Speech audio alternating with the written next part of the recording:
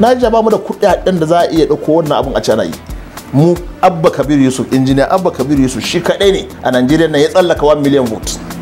Miliyan ɗaya. Ma'ana daman za a baku abban ku ya ci gaba da gwamna amma in aka miƙa me ya dawo APC. So ake a ce mana wai shari'an ba adalci aka yi ba. To yawanci akwai zargi raɗe da mutane ke ba raɗe mu a Kano mu mun ci zaɓe a Kano.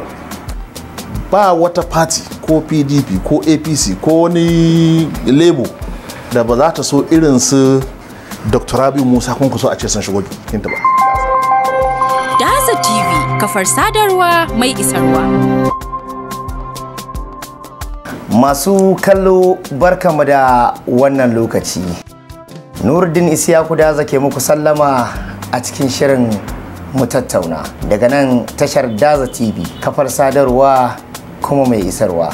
Shirin mu tattauna kamar yadda kuka sani, shiri ne da ke tattaunawa akan al'amura na yau da kullum da ya shafi ƙasa da ma wajen ƙasa wani lokaci. Mukan kawo ƙwararru masana akan fannoni mabambanta domin zantawa da su a cikin wannan shiri, kama daga fage na siyasa, kasuwanci, zamantakewa da ma dai sauransu. Yau shirin namu ya yi nasarar samun jigo kuma fitacce sananne a dandamali na siyasa, wanda ɗan siyasa ne tun daga mataki na karkara da ya rike mukami na shugabancin ƙaramar hukuma ma baki ɗaya. Yanzu kuma siyasar tashi ta ƙara armashi inda ya cilla zuwa matakin ƙasa. Yanzu haka babban jami'i ne na tuntuɓa da kuma hurɗa da jama'a na jam'iyyar NNPP da ta bada mamaki a zaɓen shekarar 2023. Yau za mu tattauna da shi don jin wasu al'amura da suka shafi wannan ƙasa, musamman wannan yanki namu arewa. Honorable, muna ma barka da zuwa. Thank you very much, na gode. Na'am, yawanci a al'adar wannan shiri duba da tattaunawa ce, mukan ba baki irin ku dama su gabatarwa na musamman. Ka gabatar da kanka. Ta, a'udhu billahi minash shaitanir rajim, bismillahir rahmanir rahim, wa sallallahu ala nabiyil karim.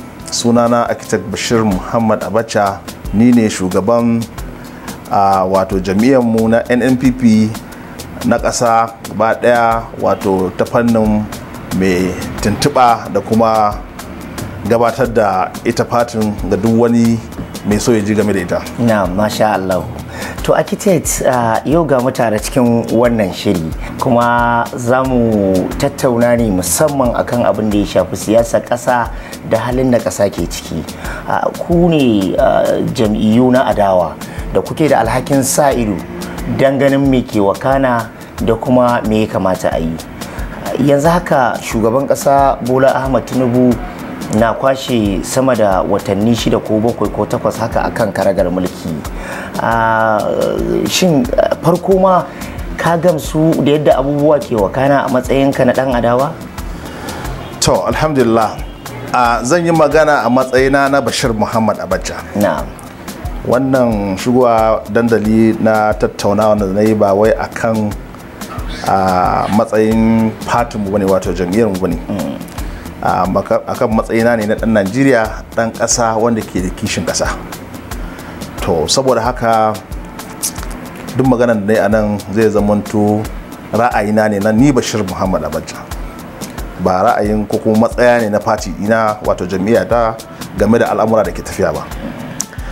To alhamdulillah, yau kusan wata 6-7 zuwa 8 da shugaba Bola Ahmed Tinubu ya karbi ragaman mulki. A gaskiya kamar yadda kowa ya sani, a matsayin shi na shugaba akwai a wasu wurare ya taka rawan gani, a wasu kuma wurare akwai neman a canza salo, wasu kuma wurare mutane ba su ma fahimci me yake tunanin ko kuma yake nufin zai ba. To a wuraren da ya taka rawan gani, ina so in yi bayani musamman game da shari'a da aka yi na kusan wancan mako da ya wuce, musamman inda aka yi na Cross River, aka yi na Kano, aka yi shari'a na Plateau, aka yi na Bauchi, aka yi na Zamfara. Wayannan shari'a gaskiya haka ake so da demokradiyya. Shugaban kasa kare amfani da karfa ya nuna yana da karfi, ya ce kowane shari'a za a yi sai 'yan fatin shi za su ci. To idan shugaban kasa ya haka bai adalci ba, amma alhamdulillah shugaba Bola Ahmed Tinubu a wayannan shari'u da aka yi aka zartar, alhamdulillah ya bar masu shari'a sun yi hukunci yadda ya dace. Ban tara hanzarinka ba, wani cikin masu kallo zai ce honorable Abacha na wannan jinjina ne saboda a shari'ar ta musu daɗi a Kano. To ta yi mana daɗi, ta yi mana gaskiya, kuma mu marayu ne, ba mu da kowa sai Allah. NNPP kamar yadda ka sani a Najeriya gaba ɗaya a yanzu dai Kano kaɗai ta ci, sai kuma na Taraba da muke nema, muna tunanin Allah da shi ma in za a tsaye da gaskiya za mu ci. To saboda haka ba mu da kowa sai Allah. So in kai kana maraya sai aka yi ma adalci, ai dole ya ma daɗi. To mu abin da ya mana daɗi kenan, ba wai dan an bar ba, ai an bar gaskiya ne ta yi halinta, shi ne ya mana daɗi. A wannan shari'u da aka yi a gaskiya fi sabilillahi, shugaban ƙasa Bola Ahmed Tinubu a zahiri dai ba mu ga inda ya sa hannu da karfa ya ce dole sai an taushe mutumin da bai da karfi ba. Ya bar kowa gaskiyansa ya tsirar da shi. To saboda haka za mu ce mun ji daɗin tafiyar da yi. Wasu wurare da muke ganin bai daidai ba shine kaga mutum akwai abu na gaskiya, akwai kuma abin da ya kamata. Akwai wani abu za a ga gaskiya shine za a yi, amma ba shi ya kamata a yi ba. A matsayin shi na shugaba, ni na san yana da dama da zai samu labari da kuma rahotanni kala-kala game da harkoki na safara na ƙasar nan, yadda za a ce wato an samu tattalin arziki da sauri kuma da yawa, yadda kowa ya bunƙasa. To amma wannan ƙasa Allah ya kawo a wannan lokaci muna fama da wani abu da yake kawo mana barazana a ƙasar nan, shine na bambanci na addini, bambanci na yare, bambanci na ɓangare. Yanzu ka gani lokacin da ya yi takara ya yi muslim ticket din nan, mutane da yawa sun yi tunanin cewa demokradiyya ne, idan mutum ya ce ya yi muslim ticket, in ka ga dama ka zaɓe shi, idan baka dama ka je ka zaɓi wanda yake muslim da christian. To amma wasu suna kallon a matsayin APC da take wato jam'iyya mai ci, ya kamata ta nuna wato ta yi leading by example, ta nuna alama na neman a haɗa kan jama'a gaba ɗaya. Muna ganin ba ƙaramin kuskure bane a ce ai muslim ticket, saboda zai ƙara rarraba mutane. Wasu sun je a matsayin cewa a ni musulmi ne saboda haka zan zaɓi musulmi. Well, haka yake, kowa yana da dama yi abin da yake so a demokradiyance, musamman wajen zaɓe. To amma shin me zai ƙara kawo mu gaba ɗaya da kristan ɗinmu da musulmanmu mu zo mu zama ya zamanto ƙasa ɗaya, an dunkule ana tafiya don ci gaban ƙasa. Haka wanda muna ganin kamar gaskiya akwai wato kamar matsala a cikin wannan tsari. Akwai su alamu da ka gani ne na da ya nuna cewa shugaban kasa ko wannan mulki ta fara daukan bangarancin da wani bangare ba zai ji daɗi ba, ko an fara fifita wani bangare? Madalla, to yanzu kaga cikin kwanakin nan an ɗauko na farko an ce wasu department a central bank, wasu sashi a central bank an ɗauke su an wuce da su Lagos.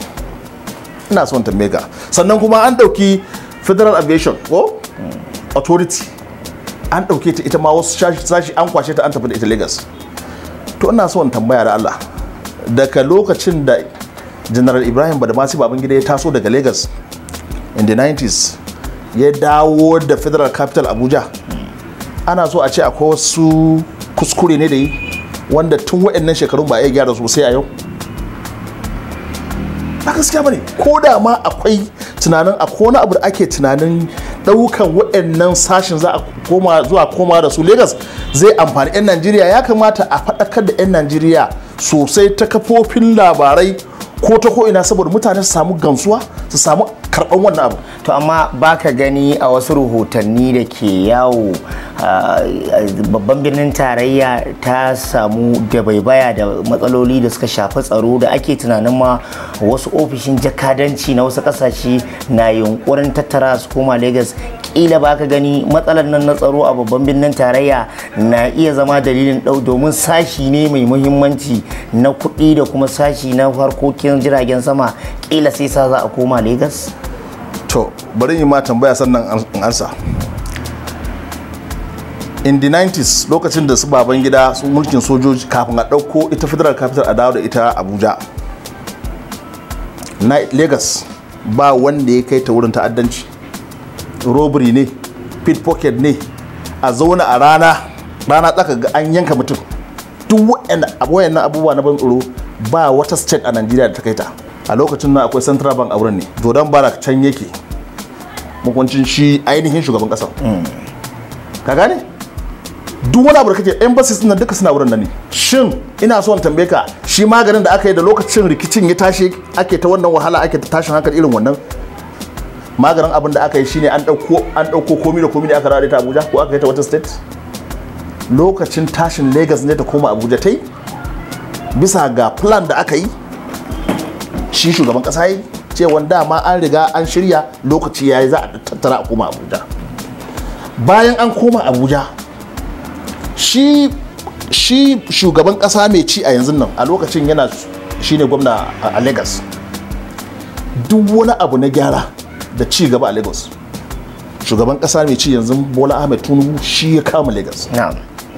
Kuma ka siya bane ba, shi idan abu ya tashi aka ga hankali ya fara tashi, ana samun rashin tsaro da mai ba wai gudu ake ba, tsayawa ba. Gwamnati ba ta da wani amfani in ba da kare mutuncin jama'a, ka gane, ko da kuma dukiyoyinsu ba ta tashi wurin da yake take ta tsallaka ta gudu ta ce wai saboda ana da tashin hankali abu ba aikin gwamnati kenan ba. Gwamnati ba wanda ya isa in dai tana da niyyar ta ya aiki, ba wanda ya isa ya ce zai karya ta ko kuma ya sa ta gudu, sai dai kai ka gudu don gwamnati duk yadda kake tafi karfin ka. Idan gaskiya ake so, a gaskiya maganin wannan abu da ke faruwa a Abuja ba wai a tattara wasu shashi na CBN a wuce da su Lagos ba a kwashi Federal Aviation Authority kana jigo a wuce da ita Lagos ba, shine gaskiya ba. Idan na lura da kai, shin akwai wata munakisa ne da ke ƙasa wanda kila ake zargi na yunkurin kassara wannan Abuja ko kuma shiyan arewacin Najeriya da yake tana cikin wannan bangare da Abuja take? To wannan kuma mutum ya kamata ya taka tsantsan. An ce a dinance ma an ce zato zunubi ne, ko da ta zama gaskiya. Ni ba na so na yi tunanin cewa akwai wani zato a zuciyana cewa shi shugaban kasa ko da makaraban su suna da wasu abubuwa wani manakisa ko kisisi na da suke so su yi arewa. Ba na so in tunanin haka, amma abin da nake faɗi shine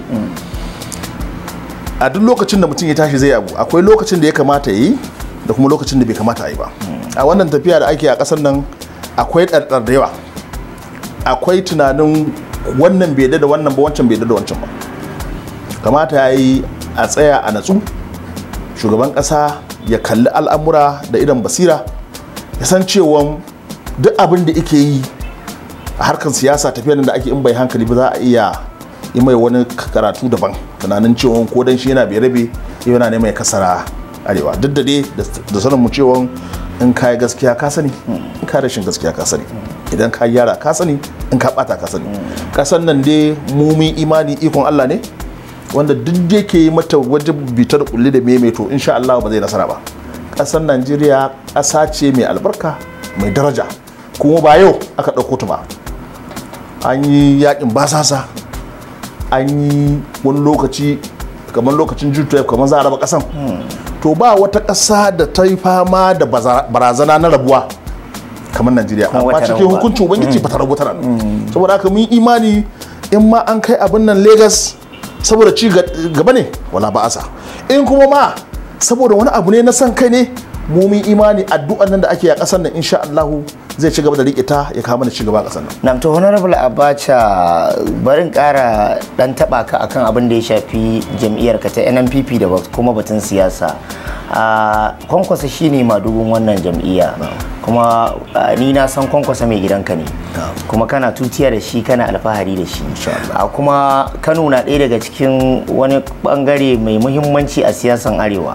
Yau kwatsam sai ma ga matasa gamayyar jam'iyya na APC, gamayyar matasan jam'iyyar APC sun yi gangamin haduwa, sun fitar da bayanan kira ga wannan madugu naku na ya bar wannan jam'iyya ta ku ya koma APC domin ya cece ta a Kano, tare da kira kuma na a sauke Ganduje. Ka ji wannan kira, kuma ya kaji a ranka in matasan APC za su fara kiranye Kwankwasa ya dawo jam'iyyarsu?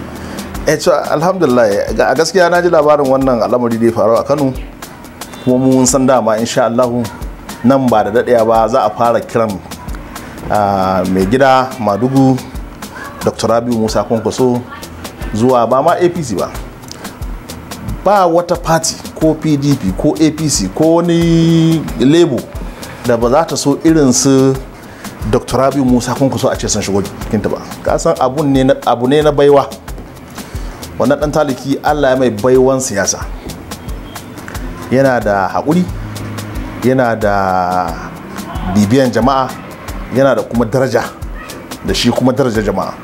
Saboda haka irin wannan mutanen kowa zai so ya zo. A yau a Kano a gaskiya in ana kana jin ana strategic thinking, in ji bature, dole dan APC ya tashi ya fara zanga-zangan cewa din Allah da annabi madugu Dr. Rabiu Musa Kwankwaso ya dawo cikin jami'ansa, saboda ya san ba karamin ci gaba bane. To amma Kwankwason da ka sani zai iya amsa wannan kira da ake masa? To shi siyasa da kake gani mutane ne ba su fahimce ta ba wani abu permanent. To amma kan katse ka, wannan kira da ya zo gaggawa bayan samun nasarar shari'a ku a kotu, baka gani zargin da ake na cewar dama an kulla wata yarjejeniya na ba na gari in baka madda tsakanin ku da APC ta fara bayyana a yau? To menene ba na gari in baka madda? Ma'ana daman za a baku abban ku ya ci gaba da gwamna, amma in aka mika me ya dawo APC. So ake a ce mana wai shari'an ba adalci ake ba? To yawanci akwai zargi irin haka, raɗe da mutane ke ba raɗe. Mu a Kano mun ci zaɓe a Kano. A Kano a Najeriya gaba ɗaya ba gabana da ya ci zaɓe da fiye da kuri'a miliyan guda, ko kusa da miliyan ba su je ba. Mu Abba Kabir Yusuf, injiniya Abba Kabir Yusuf shi kaɗai ne a Najeriya na ya tsallaka 1 million votes, miliyan ɗaya. Na biyu, duk wasu abubuwa da ake ta magana a shari'a nan, muna bibiyan shari'a nan. An ce Abba Kabir Yusuf ba memba bane da NNPP. An ce Abba Kabir Yusuf kuri'u 165 da wasu 'yan kai an cire wai saboda ba a yi stamping ba abin da ba. Akwai abin da ake mutane su fahimci wani abu. Akwai abin da ake cewa Electoral Act, akwai abin da ake kira Constitution of the Federal Republic of Nigeria, sannan kuma akwai guideline na INEC. In dai ba constitution na Nigeria ka taba ba, ko electoral act din ka taba ba, dan kai wat abu na guideline na INEC ba zai fi karfin constitution da kuma electoral act ba. Kuri'u 165 da wasu 'yan kai da aka ce ba a stamping ba, ko ba a signing ba, ko ba a sadid ba, guideline ne ta nema na INEC, kuma mutanen INEC su za su yi. Yanzu na zo na takara, kun zo za ku zaɓe ni, an ɗauki takardar zaɓe a filin zaɓe a kan layi an baku, kun je kun zaɓe ni. Ta yaya za a ce batun sa date da kuma sa stamp da kuma sa hannu ku ne za ku yi? Ai malamin ba zaɓe ne, malamin zaɓen da bai sa ba shi za a tambaya. Wannan has nothing to do with zaɓe da aka yi nawa. Kuriya 165 ka cire mu mutum a cikin abin da nashi, wannan dama mun san me sunan shi, shure ne wanda bai hana mutuwa.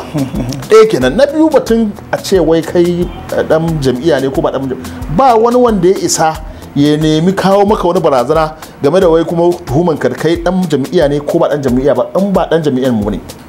Kuma injiniya Abba Kabir Yusuf ya yi takarar shi a Kano shi kaɗai ne cilo, ba kowa on opposite fito.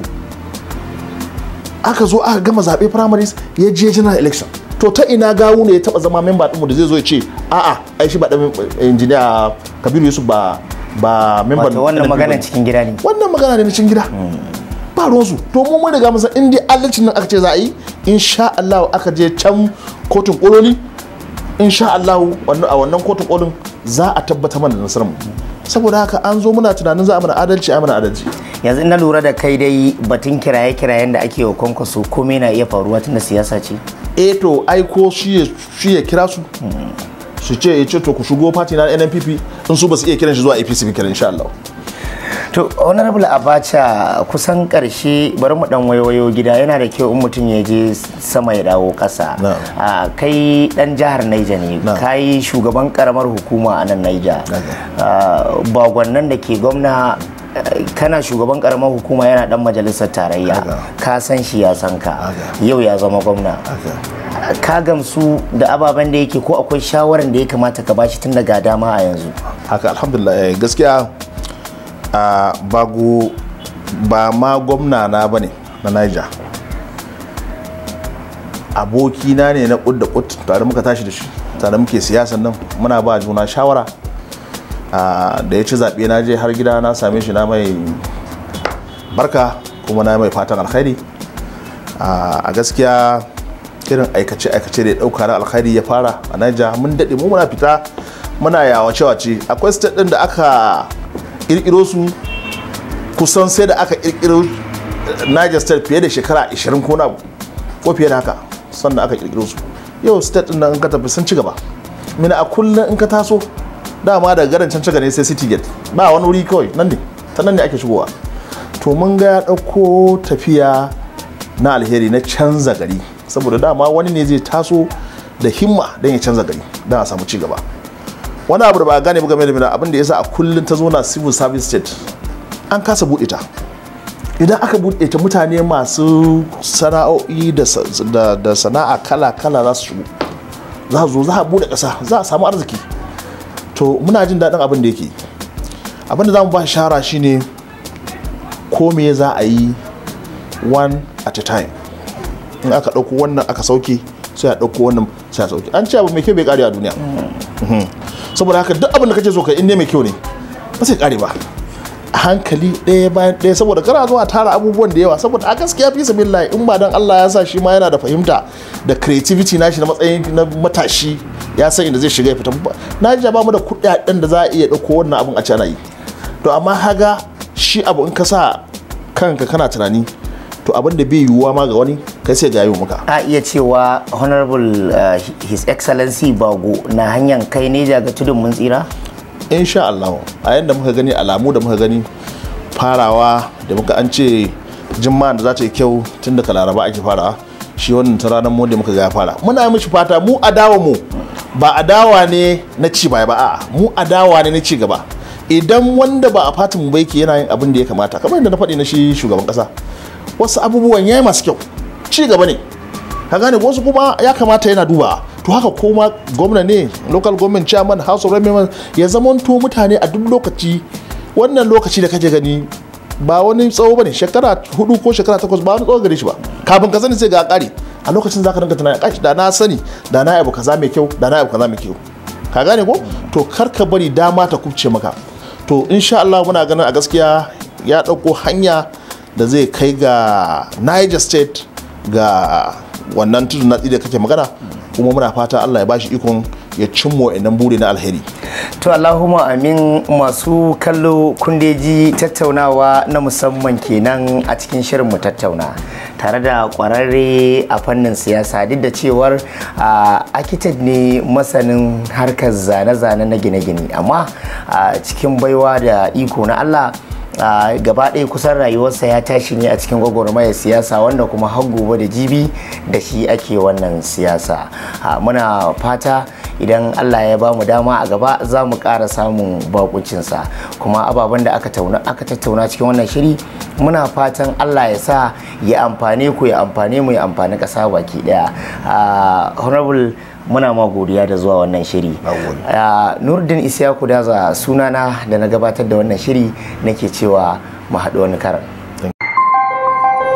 Daza TV, kafar sadarwa mai isarwa.